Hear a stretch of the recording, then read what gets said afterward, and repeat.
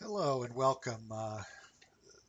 Photoshop just went through a major upgrade, and in the process of this upgrade, they changed the way the Refine Edge dialog worked with selections and masks. And so I thought I'd do a little tutorial that replicates an older one that I have had posted here for a while, just to show you how things have changed. So my goal in this project is to place this face into this background. Um, so profile, head, lots of wispy hair goes into this background. Okay, so um, we have a couple of ways of doing this, but we can select any of the selection tools. Let's assume that we're just going to make a selection. I think in my tutorial I was showing how to do color range. Under the select menu, you go to color range. Um, and that works really great when you have like a blue screen type shot like this, where we can kind of automatically mask that off using color range. But let's do something a little simpler. We'll use the quick select tool. And actually, as soon as you select any of these selection tools, you'll see you have this little button here for select and mask. So the refine edge doesn't appear anymore. You get this button. And so if we click on this, we go into a whole new interface here. And you can see the whole Photoshop interface has changed. We have kind of the properties. This section over here on the right looks very similar to the refine edge. But we have a couple different ways of working. We have all our tools over here have changed a bit. And right now I have the quick select tool selected. And you notice that I have my view mode is a new one called onion skin. Um, so we're going to use that. And as you can see, the transparency gives you a way of differentiating between how the image looks when it's masked. So I'm going to show you this now. Here's the quick select tool, and we're going to brush over the part of the image that we want to keep. So we're masking this off the background. It really does a pretty good job here. You can zoom in using all of the keyboard shortcuts that you normally use. And for instance, in this case, I want to bring this eyelash in stronger. So I'm going to, select it just by brushing over it. And now you'll notice that the quick select has done a decent job, but it's missing parts of the hair and all of that. So what we're going to do now is use this new tool, which is the Refine Edge Brush tool. And this allows us to kind of brush over the important areas that we want to build a mask for. So I'm brushing over now the hair wisps, and it's now going to recalculate that edge and bring more of these hair wisps into the selected object, which in this case is this profile. So we go, and I'll zoom in here also because I want to kind of refine that. Um, and otherwise, it looks like it's done a pretty good job here. I'm not going to worry about that so much. And all right, so now we're looking at, I can see a little stronger blue over here. So I want to brush into that because I want to mask off the blue background. All right, so that's looking at the onion skin. And if we can now replace this view with, we can show it on black. And you'll see it's at 100% opacity now. Or we can show it on white. So we can see that we've got a very nice hair edge here, but we also have a little bit of the blue background showing. Now, the properties over here, this side of the dialog, shows similar things to what we had before. We have the edge detection area. We can put a radius up there. In this case, I don't think it's absolutely necessary. And we have these global refinements. Sometimes, first time you go in here, you'll see it like this. The global refinements are where we have the smooth, the feather, the contrast, shifting the edge. we also have these output settings here, and that's where you get the decontaminate color. Now I've found actually that decontaminate color can be somewhat problematic, so I'm going to take this opportunity to show you a different way of recoloring the edges, because we're picking up a little kind of color pollution from that bright blue background, and it's pretty much everywhere, all around the edge here. So I'm going to show you a different way of dealing with that.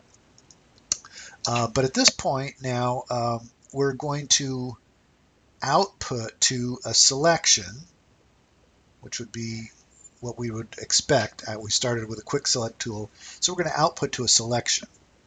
All right, so we'll say OK, and now there's our selection. And in order to turn it into a mask, I have to have a layer. Right now it's a background, so I'm going to double click this and make it a layer. Okay, and click on the layer mask icon here, and my selection will go into the layer mask. And now you can kind of see that it's on a transparent background.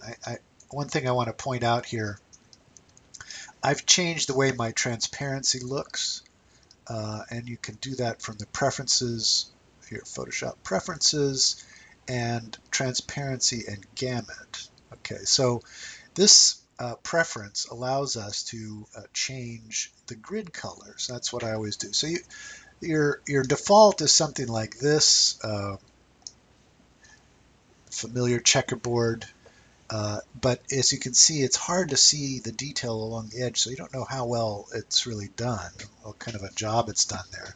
So one thing you can do is change the transparency to a smaller grid that shows a bit more detail. But what I like to do also is to change the grid colors, which you can do by simply clicking on one of the patches. And then I'm looking at this grid arrangement up here, and I'm just going to make this a little bit darker so that it almost matches, this new color almost matches the other patch here, so that it almost sort of merges. I usually leave just enough to see that there's a little bit of a checkerboard there, so I know that this is representing transparency. But see, now you can really see all the detail in the hair edge. Okay, so now we have our subject mask, but I'd like to deal with this kind of color pollution that's along the edge. And that's what the decontaminate color is from the dialog, but I like to do it manually because you actually get a little bit better result. And the way to do this is I'm going to make an empty layer here.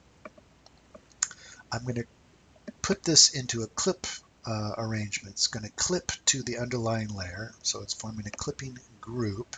And I do that by holding down the Option or Alt key and clicking in between the layer and the underlying layer here. So you can see how the cursor changes. So we click, and you can see now that this has shifted over, and there's a little arrow there pointing at the underlying layer. And this means that this layer will be constrained by the layer mask in this layer, and it will only be affecting this layer. Okay, so we'll change that layer mode to color. And now I'm going to go around and colorize this edge. We're probably going to want to mask that off at some point, but I'm going to go ahead and colorize it. So I'm going to get the brush tool here, and I'm going to sample from the area just adjacent to the edge that I want to color. So I hold down the Option or Alt, and it turns into kind of the eyedropper tool here. I'm going to click and sample that color. So you see I now have that flesh color as my foreground color, and I'm going to just paint. I have to paint with 100% here. So I'm going to paint that edge with the flesh color. And then when I get over to the eyebrow here, I'll sample that eyebrow color, paint that over here, sample the flesh color for the eyelid, and maybe that eyebrow color again for the eyelashes, the flesh color for the nose here, right? So I just, now maybe the lips, as I get over the lips, I'm going to sample that. So we have the red color there. Now here it's interesting because we're getting a little bit of wraparound in the color pollution. So this is why I like to do this manually, because I can not only just color refine that edge, but I can brush into the interior a bit. So like when I come down here, this shadow is is kind of this color. So I'll sample that and brush this in here like that. This area, maybe it's more like this color. Sample it in here. Okay, so this color now, I've kind of hidden the blue pollution with this layer that creates the color effect. And in some cases, sometimes when you have a highlight or a shadow, you want this to be a little less saturated. So my strategy then is to get the sponge tool, which is underneath either the burn or the dodge tool. You'll see here, sponge tool, and we set that to desaturate in a fairly low flow. And then I can kind of brush it over the color that I just brushed in until it looks a little more natural. Like over here, I'm going to have to put some flesh color into that chin, but you'll notice that sometimes it seems a little too saturated over the edge as it's kind of wrapping around, and it has a little highlight to it. So we'll take the sponge tool there and just desaturate just a little bit. Okay, and then the fun part is over here in the hair. We've got quite a lot of different colors going on in this hair. So then I may see some of her hair looking kind of gray. Some of the blonde streaks are a little uneven in here. So we may want to adjust that as we go along here. I'm going to sample a hair color and brush this over the hair. So I'm trying to get the color into the hair wisps. And in this case, I can kind of be fairly loose with it because I'm sampling the hair color, and I may get some of that color into the grayer hair anyway. Recolor that blonde hair so it's not quite so garish. Kind of work it in. Some of the gray hair is the hair color is a little uneven. But my goal mainly is to sample the hair next to the hair wisps that I want to color, and just make sure that I'm kind of working that color into all the hair edges that are exposed. And this ends up working out, most of the time works out a little bit better than using the decontaminate color, especially when you have such wispy hair. And here, maybe I want to get it a little more of the color of the hair down here. It's a little bit different colored. Trying to sample close to the hair, but you can see how uneven the hair color is. So this hair seems a little grayer, so now I've got this color going on here. I might brush in with like 30% opacity and just kind of help to kind of even out the hair color a little bit. Okay. All right, so that's pretty good. We got pretty good hair wisps here. And what we have going on here, though, is part of the edge of the mask is not as strong, and part has this little line. So I'd like to eliminate that little line. I'd like to deepen this a bit. So let's start by making this a little less transparent. If I look at the layer mask, I'm going to Option or Alt click on it here. You can see that this section of the mask is kind of gray, and I'd like that to be stronger, so I want it to be white. So if I want it to be lighter, I'm going to use the dodge tool and dodge that. I'm going to dodge the highlights and turn this little area into solid white instead of gray. So I'm just going to kind of brush into it like that. Now when I come back out of this layer mask, you can see now that's much darker than it was. And now I'm going to work on this little dark edge, getting that to be invisible, and especially up in here. Okay, so what we're going to do now is I'm going to take the blur tool and just run it along that edge. And then I'm going to take the burn tool and run it. I'm going to burn shadows here. I have my exposure up here around 76%. 70–80% is probably good. And then I'm just going to brush it over that edge a couple of times. You can kind of see that magically it's eliminated that dark line. I'm going to want to do it over here. So I'm going to do the same thing. Now let me show you what's actually happening with that. If I click on the layer mask with Option or Alt to solo the mask, we can see the mask. So when I take the blur tool and run it along that edge, it makes that edge blurrier, right? Then when I take the dodge tool, or the burn tool, rather, and rub it along that edge, it sharpens it up again, but more importantly, it kind of pushes the edge inward because it's taking the blurred edge, it has some gray in it, and it's turning that gray black. So it's actually choking the mask, making the black parts spread into the light parts. So we can see the effect of that here as I brush the burn tool over that edge. You can see that dark line disappearing. So this is a really nifty way of refining that edge. And some areas don't need it. This area does. So I'll run the blur tool and then run the burn tool. So I don't necessarily want to do this globally everywhere along the edge, but anywhere where I want to clean up kind of a dark line.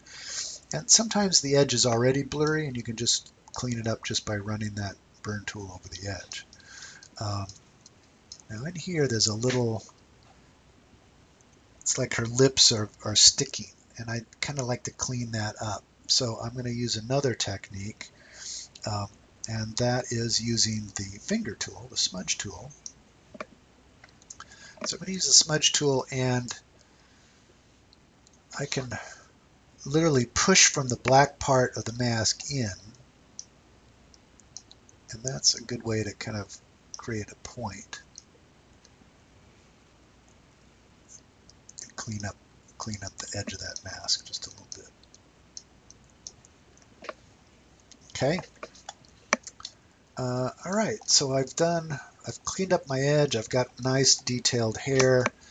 All right, so I think I'm ready now to bring this into the other background.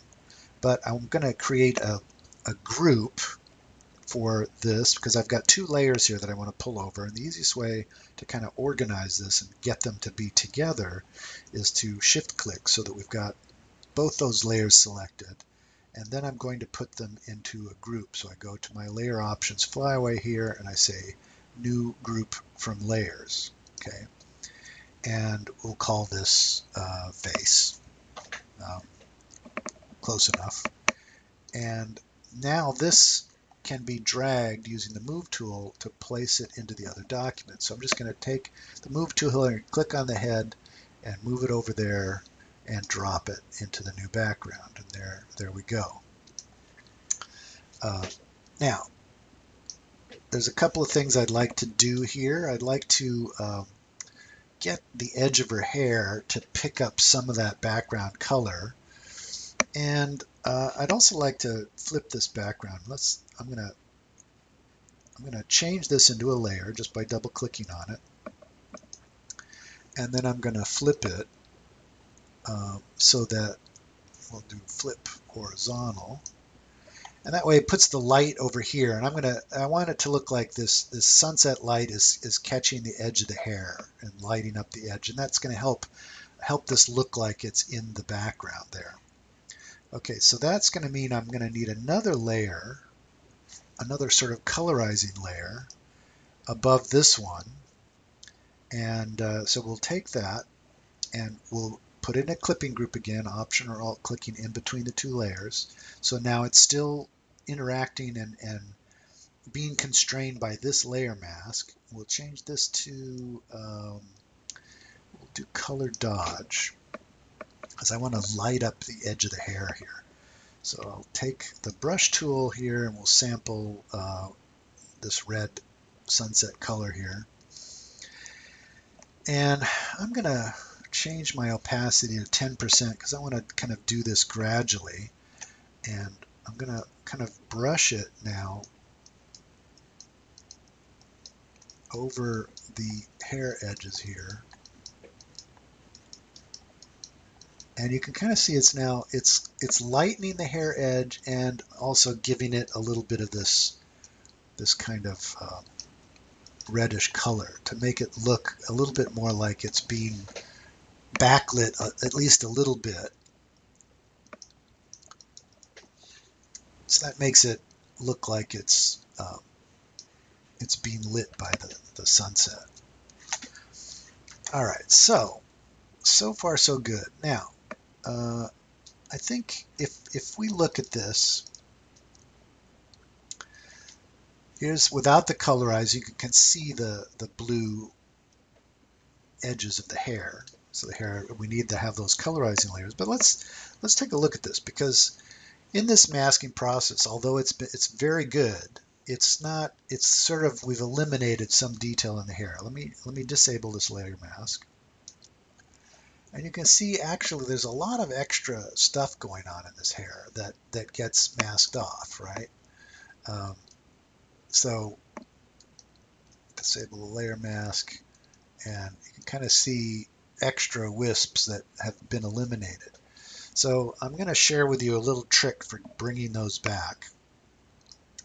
And it's going to require me to make a new copy of this layer. So I'm going to do that by option dragging this outside of the group. So I'll hold down Option or Alt and drag it, and so that it comes above the group. And you see how that little line gets a little bit darker. That's right above the group. And so now I have a copy of the original layer above this group. I'm going to throw away the layer mask because we don't need it. All right, so I want to get back at these hair wisps, but I don't want this blue color. So what I'm going to do is I'm looking at, see the red channel doesn't have any detail in the hair wisps. The green channel has a lot of detail, and the blue channel similarly doesn't have any detail. So for this color, we're going to use the green channel. Okay, so I'm going to make a channel mixer adjustment here. And we're going to clip that so that it's just attacking that one layer and doesn't apply to the rest of the background. And the shortcut to doing that is to click on this little icon here, which is the click to clip icon. So we click on that, and now you can see that this channel mixer is just affecting this layer. And we're going to use the black and white with green filter, and that gives us the green channel. It makes a black and white image. So bear with me now, because what I want to do now is I want to change the blend mode for this layer, which has been turned into black and white. I want to change that to hard light. But I like this area. See how this area is a little darker? The reason that's screening or kind of multiplying over the background to make it darker is that it's a bit darker than middle gray. In a hard light layer, middle gray would be 128, and that would be completely transparent. So let's see if we can't make that more like middle gray at 128. So I'm going to get a curve in there. We're going to do the same thing. Let me curve it after the channel mixer. And I want this area next to the hair wisps here. And I want that to read, we're going to look up the RGB numbers here, so I'm just going to put my cursor there and use my arrow keys to lift that value until it says 128. And you'll notice that this darkening effect is getting less and less dark, and it's going to pretty much go away when we get up to 128. So you can see it sort of disappearing, and there's a bit of noise in this layer, but at 128, that pretty much kind of becomes transparent. Now, I don't really care about this size. We're picking up a little noise because this was from scanned film. You're probably not going to have that kind of a problem with the files you might be using. And now I'm going to mask off the edges that show here, and I'm going to mask off this side, which shows all the noise. And we're going to put a layer mask here and mask off that whole layer. So now I'm brushing into this layer mask, and you can kind of see I'm getting that sort of outside edge to disappear. And I'm just going to kind of brush up close to the hair wisps here. And now I'm going to go ahead and mask this off entirely. We're seeing the color image underneath this. And my goal here is actually get these hair wisps to be under the other face. So I'm going to make a group here, selecting these layers. We'll make it a new group, and we'll call this wisps. I'm going to pull the wisps underneath the face group. Okay, so there's the wisps, right? Let's turn on the colorizing layers. And we can see now that all the wisps that got kind of eliminated from the original mask show up. And now I just need to get those to be colorized. So let's do that. I'm going to take another layer in the same clipping group arrangement here. And what we'll do is we'll make this a solid color layer. So I'm going to make a new solid color layer. And I'm going to clip that. So I hold down Option or Alt and click in between the two layers. We'll leave that color because that's probably close to the previously sampled background color. And you can see now it's just being applied normally. We're going to change that to color, or perhaps overlay would be good. And now for the final trick, you can see it's colorizing everything, including the background, which is now no longer gray where I'm colorizing that. But let's constrain this to just the lighter parts, which are the hair wisps. So pretty tricky. We're going to double click this, the empty part in between that layer, and that pulls up the layer style dialog. But we're going to use the blend if area of this to blend out this red color from hitting the gray background. So let's pull this up to 128. And you can start to see that it's starting to come off of that gray background. We're going to go to, it looks like 130 here, and then I'm going to split this, because what happens is it makes a hard transition, and I want to make a soft transition to the gray background. So hold down Option or Alt and split that triangle, and you can kind of see now that it kind of blends in and applies more just to the lighter hair wisps. Okay, and we have now this kind of red color for the hair wisps that are lit by the sunset. And we can double click on this color, the solid color layer, which is being applied in overlay mode. You can double click on it and edit the color. So we can make it maybe a little more orangey, a little darker maybe, so it's not quite. So now it sort of blends in with the colorizing that we've done over the hair.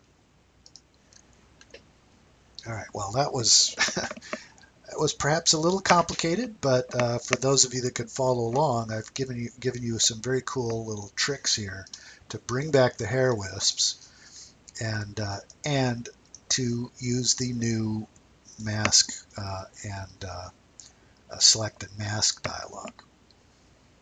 All right, well, play this back a couple of times, and you have a lot of material in this little tutorial to learn.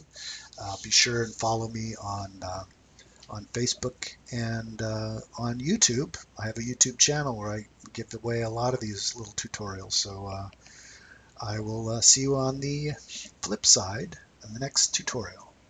All right, have a good one.